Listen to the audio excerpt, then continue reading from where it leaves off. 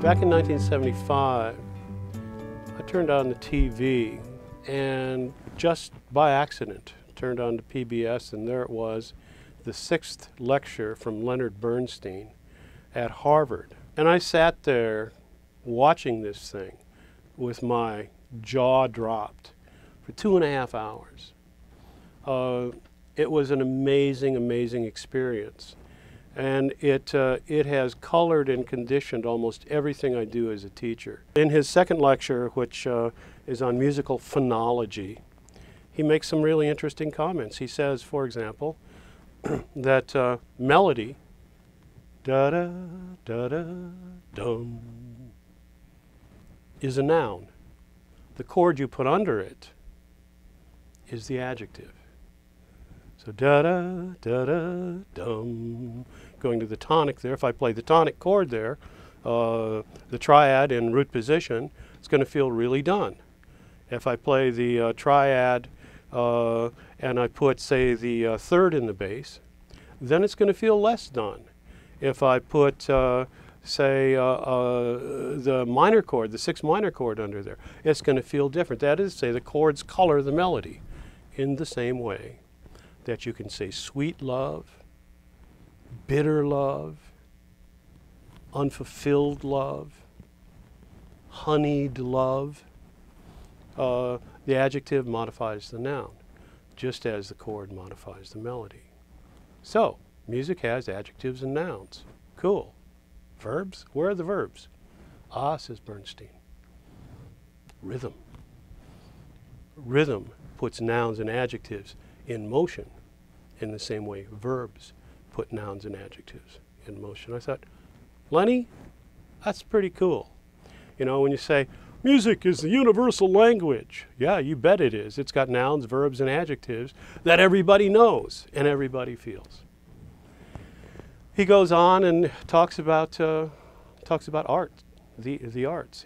He uses poetry, he uses painting, he uses obviously music, and says that at the fundamental level, all arts are the same. They all operate by the same principles, tension, resolution, etc. And so to understand one art is to understand another. That was a revelation to me. And so when I began teaching poetry at Berklee, being both a musician and being in love with words, I started making the connections. And I've been teaching and developing methodology of teaching poetry by comparing it to music or to dance or to film editing or to film scoring, any of the arts.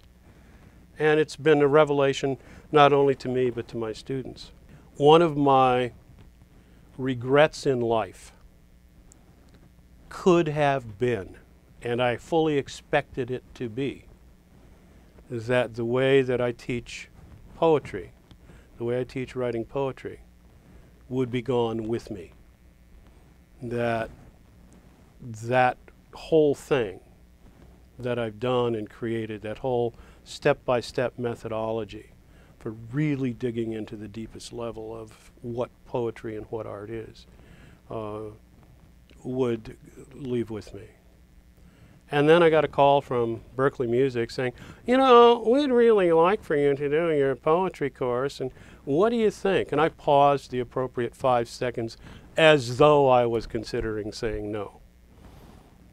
And said, could work.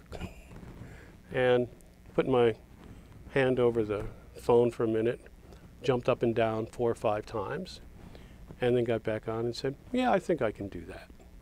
And so I've written the course, and it came fairly quickly. I wrote it probably in about 6 months or so, and then we did some filming for it and so on. It's been really fun, but I'm thrilled that the work that I've been doing for the past 30 years on this course is now at least in some fixed form, so that people outside of Berklee can now take the course.